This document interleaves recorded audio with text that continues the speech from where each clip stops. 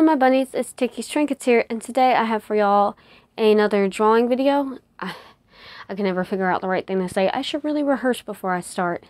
Anywho, this is me drawing my bunny Reese, which you see in the thumbnail. And this is one of my cryptic cutie critters that I've been working on this series for a while now. I'm trying to flush out everything. There's a lot that I want to do. It's a lot of money and a lot of time investment, so that's why it's taking me a while. Mainly the time more than the money. The money is an issue too, but the time takes just as long. But anyways, this is a drawing video, and it's going to be a little bit different than the last few ones. Instead of just doing music overlaid to it, I'm going to have music, but I'm also going to be reading a short, scary story by my sister, Erica Hall. I don't know if that's the alias she uses when she writes, but I will ask her.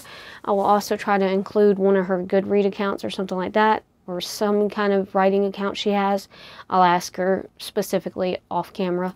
But anywho, I'm going to be reading that. It is a short, scary story, but it's still kind of long, so I might not include it in this entire video, but we shall see. And if I don't get it done in this entire video, it will overlap to the next video that I'm working on, whatever that may be. Unless it's a monthly artist feature, those won't overlap because I have to talk about the art while I'm doing that. But if it's a clay tutorial or if it's a drawing tutorial, I'll be able to overlap the story. Just to let you know, the title of the story is Skins. So, skins, like skin. So that's just a little sneak peek. Alright guys, thank you so much for watching. Let's get into this. I hope you all enjoy. See you there, my bunnies. Skins. Aunt Victoria is my great aunt, and while we only met once while she was alive, I remember it very well. Her house was a large, two-story Victorian-style home. Each room was filled to the brim with fine things that a young girl that I was to be elated in the presence of, until the room decor had clicked in my brain. Each room, every single one of them, housed animal skin rugs, taxidermied animals, or other various dead things.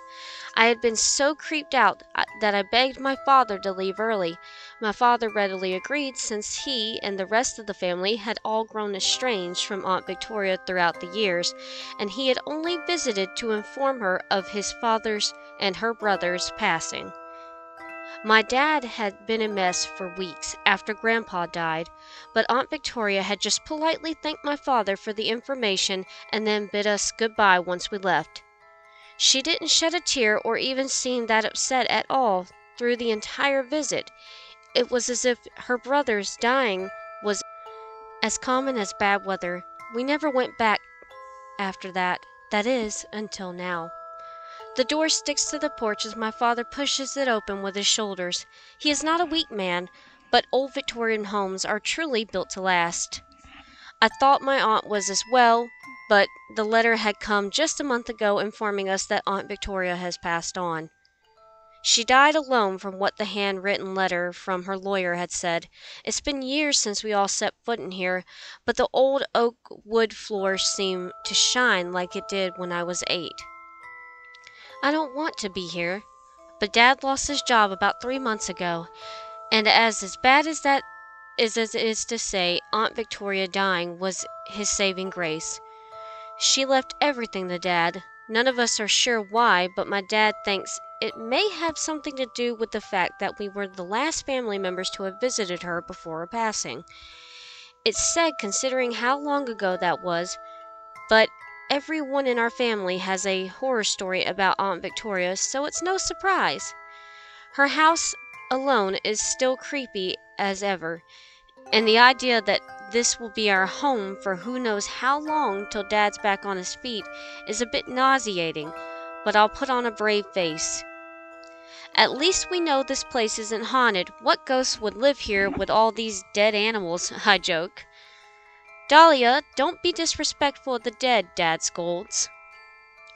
I'm not being disrespectful of the dead, just a dead woman's taste in decorations, I argued. Dad still seems mad, but he doesn't say anything else. He closes the door, and the sound of the door closing is what I imagine being buried alive would sound like. Dad sighs and sets down the box he's holding, and my sister Camilla and I follow suit. 3 boxes, Our whole life fits into 3 boxes, and now we're living in a 2-story filled home with many tidings of a spinster. I'm worried we'll get stuck here. Our life has been a downhill journey since Mom left and ran off with a personal trainer. The divorce isn't even final yet since they can't find her to serve her the papers. Camilla stands beside me in the den, drying tears that have not stopped since Dad told her we were moving. She has been hoping one day Mom would come back, but now she thinks Mom won't find us at our new home. Dad and I don't have the heart to tell her that she most likely wouldn't come back even if we were still in our tiny 2-bedroom apartment. You girls head upstairs and pick out your bedrooms. I'm going to go make some phone calls. Dad dismissed us. I wondered for a moment where he can make a call out here in the middle of the nowhere, but then I noticed the several corded wall phones throughout the den and the various other rooms as we walked upstairs. The house that time forgot, just like its owner. I think to myself, we reached the hallway with the big bedrooms. I pick out the biggest one for myself.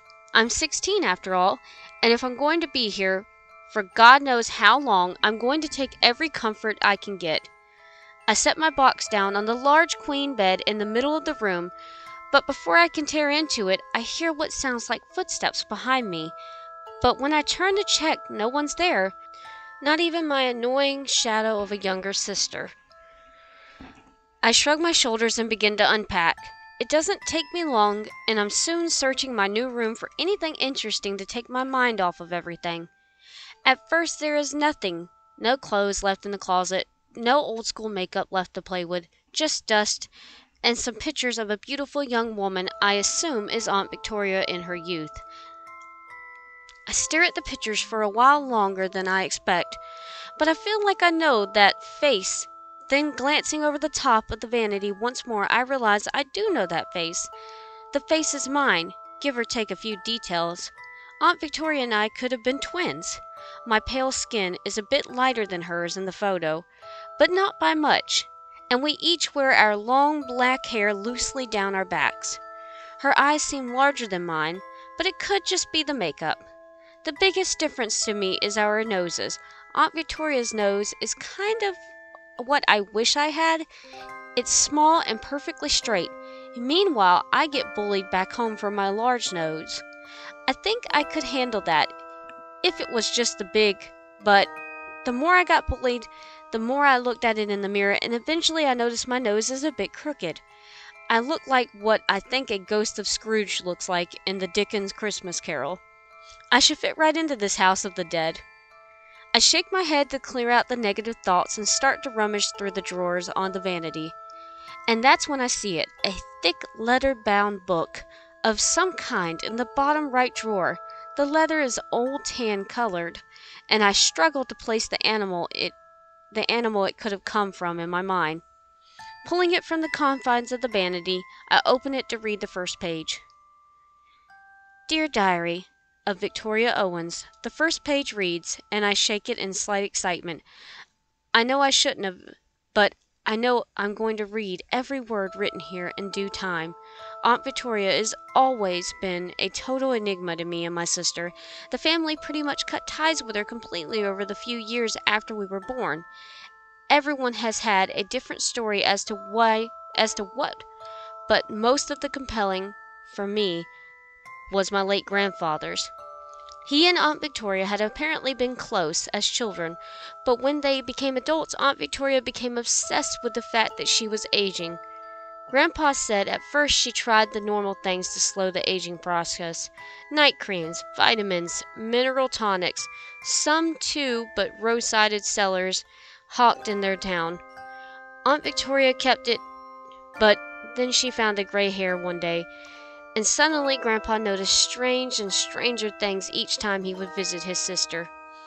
He would find books of witchcraft and history books about serial killers who believed the blood of their victims would keep them young. He tried to ignore them, but then old friends from the hometown they grew up in, where Aunt Victoria still resided, began to call him about missing pets. They called Grandpa because a few of them were sure that they had seen a person wearing dark robes taking their pets. The person in the robe had the longest, darkest hair, and only two people in their small town had black hair: Grandpa and Victoria. Grandpa visited Victoria for the last time when I was 3 or so years old. He went to talk to her about the accusations and his concerns for her mental state. He had returned a pale face and shaken, and refused to tell anyone what had conspired, only that his sister could not be saved. The last time Grandpa told me that the story was 2 years ago, before his passing. He had cancer and had begun to get his affairs in order. He had told my father that when he was gone he wanted his sisters notified, but not in person. My father, the bleeding heart of our family, hadn't listened. I guess it is for the best, since we really need this Victorian house left for us by Victoria, but it still feels like we've done something wrong. I placed the diary back on the bedside table and run back downstairs to ask Dad about dinner. I hear Camilla whispering in the room across the hall. I glance into her room, but see no one other than her, and I just move on. Camilla's had an imaginary friend since Mom left. Dad says it's a coping mechanism. I say it's a bit creepy. Dad's on the phone still, so I mime eating with a fork at him. He then points to the stove where something is boiling in a pot, and I groan. I cannot stand too many more nights of mac and cheese. I'm grateful the church has been such a help during these past few months, but it is too much to ask for someone to donate a pizza. Dad lost focus on me and his writing something down, so I make my way back upstairs for a much-needed post-move nap. I dream. It isn't my usual dreams. It's honestly a nightmare. The dream me is here, in Aunt Victoria's house, but I'm not alone. The house feels like it's alive. I feel as though I'm being watched, and the walls shake with the force of something behind them. Dream me begins to run to my new room for the safety, but as I, back away from the locked door, my eyes catch the mirror, and I turn to look and I scream. Looking back at me isn't me, but my aunt covered in blood and holding a sharp blade. She sees me staring and grabs me, and the mirror shatters, and I wake up in a cold sweat. My eyes go straight to the vanity, to the mirror. Only my own reflection stares back at me, and I breathe a sigh of relief. I then get up and check my face in the mirror for any nap creases, and that's when I see it, a handprint on the mirror, as if someone had stood staring and gazed their own reflection.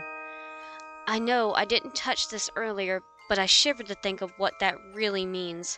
I run downstairs, a part of me still 8 years old and desperate to be near my father. He and Camilla are setting the table.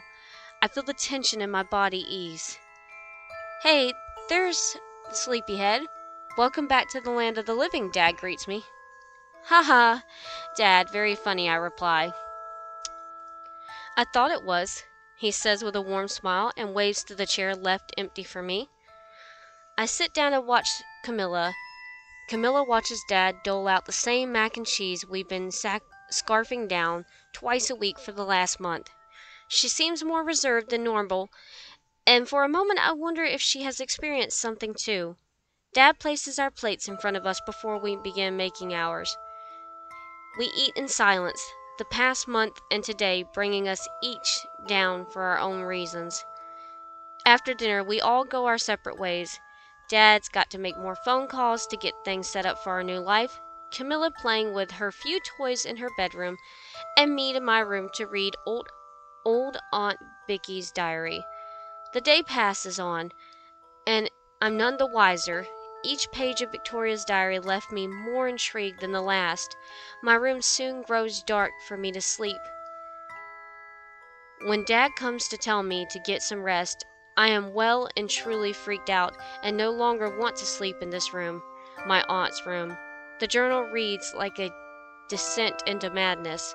The pages describing my aunt's need for eternal beauty and reveling almost every animal in this house met its end at her hands. I lay down with the journal beside me, with the bedside lamp still on. It feels like hours, but it's likely only been one before I drift off. The sound of scraping causes me to stir. I ignore it for some time, but then I hear footsteps. My heart hammers in my chest as the steps stop beside me in my bed, just in front of the bedside table. I want to stay still and pretend nothing's happening. I want to scream for my dad to come and save me, but instead I steel my nerves by pure will and crack my eyes open. My body then runs cold. To be continued.